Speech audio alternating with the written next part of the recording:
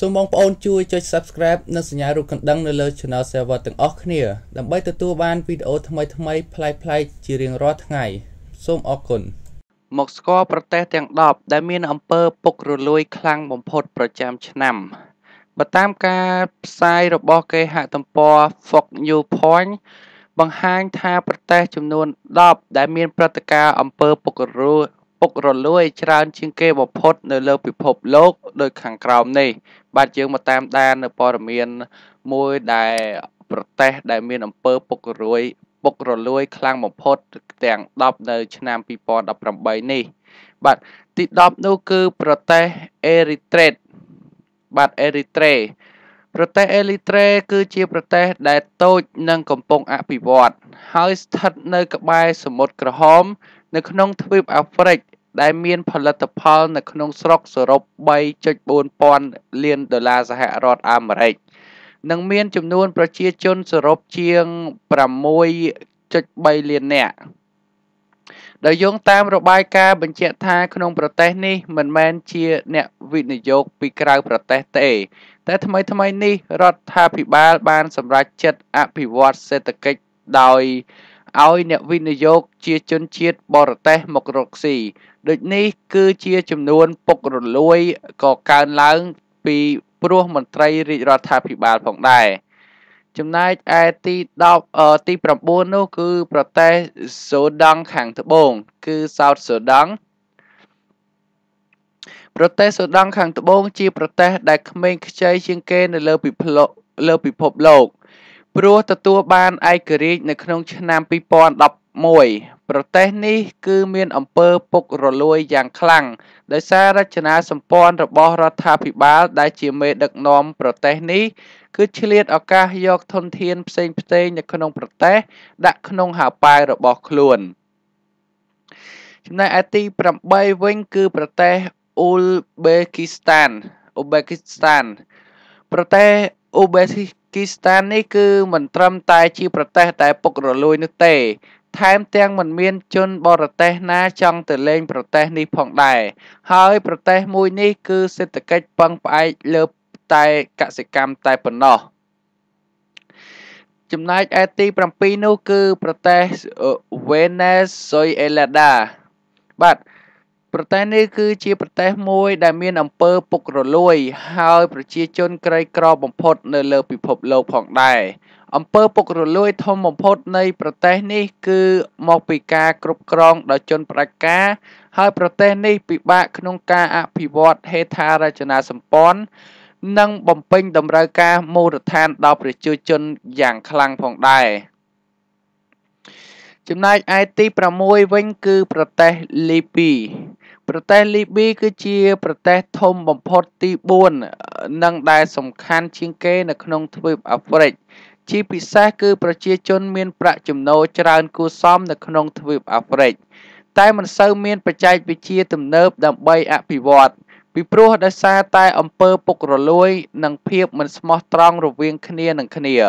ក្រោមការគ្រប់គ្រងរបស់មេដឹកនាំផ្ដាច់ការ Gaddafi ជិត32ឆ្នាំគឺដោយអាជ្ញាធរទាមទារយកប្រេងកាតដើម្បីបំពេញតម្រូវការផ្ទាល់ខ្លួនតែប៉ុណ្ណោះបាទគឺប្រទេសលីប៊ីចំណែកឯទី5វិញគឺប្រទេសអ៊ឺរ៉ាក់គឺជាប្រទេសមួយដែលមានទីតាំងនៅប្រទេសអាស៊ីប៉ែកខាងលិចដែលទទួលរងនឹងការធ្វើទារុណកម្មដែលអមនុស្សធម៌ជាច្រើនពីសហរដ្ឋអាមេរិកហើយមានមនុស្សជាច្រើនស្លាប់ដោយសារតែសង្គ្រាមផងដែរប្រទេសនេះគឺរដ្ឋខ្វះខាតអំណាចនៅក្នុងការគ្រប់គ្រងប្រទេសបន្ទាប់ពីការដកកងទ័ពអាមេរិកចេញខណៈដែលអ្នកស្រុកតែងតែប្រយុទ្ធដើម្បីគ្រប់គ្រងតំបន់នោះតែក្រុម ISIS គឺបានបង្កើតភេរវកម្មនិងបំភ័យប្រជាជនកាន់តែខ្លាំងឡើងហេតុដូចនេះហើយទើបមានការធ្លាក់ចុះនៅសេដ្ឋកិច្ចប្រទេសនេះសេដ្ឋកិច្ចស្នូលនៃប្រទេសមួយនេះគឺប្រេងកាតដូចនេះហើយប្រទេសមហាអំណាចផ្សេងទៀតគឺចង់បានធនធានប្រេងរបស់ប្រទេសនេះនិងអាជ្ញាធរដែលមិនបានធ្វើអ្វីមួយរយៈកាលកន្លងមកនេះ ដូច្នេះអំពើពុករលួយគឺជាឫសគល់នៃបញ្ហានៅក្នុងប្រទេសនេះយ៉ាងខ្លាំងផងដែរចំណែកឯទី4វិញគឺប្រទេសអាហ្គានីស្ថានអាហ្គានីស្ថានជាផ្លូវការគឺមានឈ្មោះថាសាធារណរដ្ឋអ៊ីស្លាមអាហ្គានីស្ថានដែលស្ថិតនៅអាស៊ីកណ្ដាលនិងអាស៊ីខាងត្បូងដែលមានប្រជាជនសរុបគឺ32លាននាក់ហើយប្រទេសជាប់ព្រំដែនទៅនឹងប្រទេសប៉ាគីស្ថានដែលជាប្រទេសដែលមានភេរវកម្មខ្លាំងក្លាផងដែរហេតុដូចនេះគឺមានបញ្ហាជាច្រើននៅសន្តិសុខខ្សោយការគ្រប់គ្រងកង្វះហេដ្ឋារចនាសម្ព័ន្ធឧក្រិដ្ឋកម្មព្រមទាំងបញ្ហាជាច្រើនទៀតដែលធ្វើឲ្យប្រទេសនេះមិនមានស្ថិរភាពនិងអំពើពុករលួយជាច្រើនទសវត្សរ៍តាំងពីប្រធានាធិបតីហាមីតហ្គាសៃដែលជាបុគ្គលដែលប្រព្រឹត្តអំពើពុករលួយខ្លាំងនៅក្នុងប្រទេសមួយនេះផងដែរចំណែកឯទី3វិញគឺប្រទេសសូម៉ាលីប្រទេសសូម៉ាលីគឺជាផ្លូវការមានឈ្មោះថាសម្ព័ន្ធសាធារណរដ្ឋសូម៉ាលីដែលជាប្រទេសស្ថិតនៅទ្វីបអាហ្វ្រិកហើយមានប្រទេសអ៊ីស្លាមដែលមានប្រជាជនសរុប12.3លាននាក់ហើយប្រទេសនេះហើយជាប្រទេសដែលក្រីក្របំផុតផងដែរពីព្រោះប្រជាជនកំពុងតែរស់នៅក្រោមបន្ទាត់ក្រីក្រនៅឡើយបើយោងតាមរបាយការណ៍ថាប្រទេសមួយនេះគឺស្ថិតនៅក្រោមការគ្រប់គ្រងដោយមិនមានស្ថិរភាពតាំងពីយូរណាស់មកហើយសប្តាហ៍ថ្ងៃនេះនៅតំបន់មួយចំនួនធំក្នុងប្រទេសត្រូវបានគ្រប់គ្រងដោយអង្គភាពក្រមភេរវកម្មដូច្នេះអស្ថិរភាពនៃរដ្ឋាភិបាលមូលដ្ឋានគឺបានបង្កើតចន្លោះប្រហោងទៅលើអំពើពុករលួយដ៏ធំនិងការគ្រប់គ្រងមិនត្រឹមត្រូវនៅក្នុងមូលនិធិរបស់ប្រជាពលរដ្ឋនៅក្នុងតំបន់ផងដែរបាទប្រទេសសូម៉ាលីឯទី2វិញគឺប្រទេសសូដង់គឺអាចហៅមួយយ៉ាងទៀតបានថាសូដង់ខាងជើងជាផ្លូវការត្រូវហៅឈ្មោះថាសាធារណរដ្ឋសូដង់ដែលស្ថិតនៅខាងអាហ្វ្រិកភាគឦសានប្រទេសនេះត្រូវបានគ្រប់គ្រងដោយមេដឹកនាំពុករលួយគឺលោកអូម៉ាអាលីបាស៊ីដែលបានកើតឡើងកាន់អំណាចតាំងពីឆ្នាំ1989និងគ្រប់គ្រងប្រទេសនេះតាំងពីពេលនោះមកលោកអូម៉ាអាល់បាស៊ីគឺបានប្រើធនធានរបស់ប្រទេសនេះ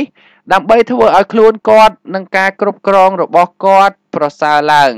ពីព្រោះវាគឺជាការភ្ញាក់ផ្អើលមួយដែលបានឮថាប្រទេសនេះពោរពេញទៅដោយប្រេងបម្រុងដ៏ធំសម្បើម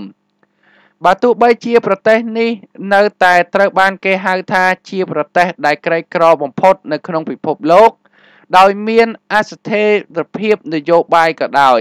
បាទគឺប្រទេសប្រេងកាតគឺសុទ្ធតែជាប្រទេសអ្នកក្រដែលប្រទេសយកប្រេងកាតពីប្រទេសអ្នកក្រនេះគឺជាប្រទេសអ្នកមានវិញបាទគឺជារឿងផ្ទុយគ្នាផងដែរចំណែកឯទី1នោះគឺយើងមិនភ្លេចនោះទេប្រទេសកូរ៉េខាងជើងគឺ North Korea បាទកូរ៉េខាងជើងជាប្រទេសដែលស្ថិតនៅក្នុងតំបន់អាស៊ីខាងកើតវាមិនត្រឹមតែត្រូវបានគេហៅថាជាប្រទេសដែលពុករលួយនោះទេប៉ុន្តែក៏ជាប្រទេសដែលមិនមានស្ថិរភាពនយោបាយផងដែរពីព្រោះពួកគេចំណាយប្រាក់ច្រើនទៅលើអាវុធនិងអាវុធគីមីមិនមែនសម្រាប់សុខុមាលភាព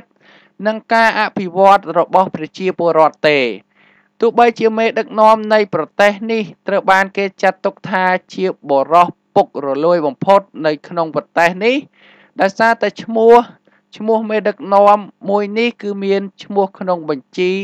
បុរសពុករលួយក្នុងប្រទេសប៉ាណាម៉ាដូច្នេះកា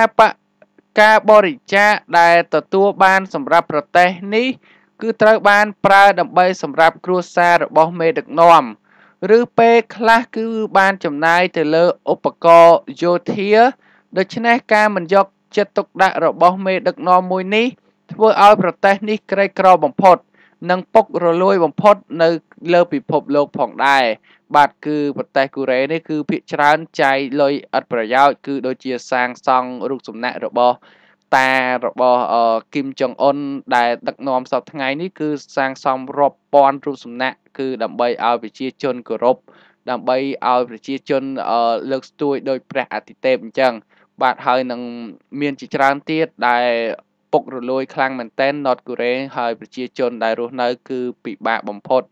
បាទគឺវិជ្ជាវេទនាណាស់ប្រទេសមួយនេះបាទពេលនេះខ្ញុំបាទក៏សូមបញ្ចប់អត្ថបទនេះត្រឹមប៉ុណ្នេះបាទសូមអរគុណប្រិយមិត្តទាំងអស់ដែលតាមដានតាំងពីដើមរហូតដល់ចប់ផងដែរបាទសូមអរគុណសូមជម្រាបលា